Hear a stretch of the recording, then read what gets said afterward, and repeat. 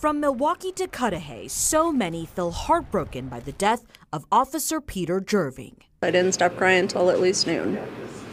It's way too many officers in too short of a time. Jennifer Clark, owner of Jen's Sweet Treats, immediately wanted to help those impacted most by this loss. I knew that something needed to be done, and we started planning right away. Next week, Thursday, the 16th, 100% of our sales in the shop is going to get donated to Pete's family. A small token of appreciation worth every penny. These guys go out and risk their lives every day, and unfortunately, this didn't turn out. He didn't get to go home last night. I get to go home. I get to come to work today, and Pete didn't. So I need to compensate that somehow. They lost a family member. I'm losing a few dozen eggs.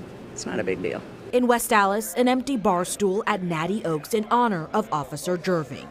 The owner telling me they're sacrificing the best seat in the house because he sacrificed his life. At their sister restaurant, Henry Flock Steakhouse, $1 of every martini sold will go to Jerving's family.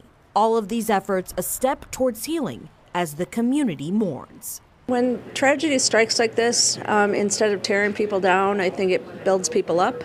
And unfortunately, it takes a tragedy to do that.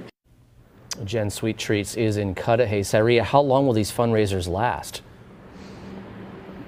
Well, those empty bar stools will be at both restaurants for the next week. They'll also be offering $1 of every martini sold for the next week to the family. Now, as far as that fundraiser at Jen's Sweet Treats, it's one day only, Thursday, February 16th, and they really want everyone to know that you can pre-order as well, and then all of the money raised will go to the police union, who will give it to the family. And so many people want to help. Saria Sandlin reporting live from Milwaukee's North Side tonight.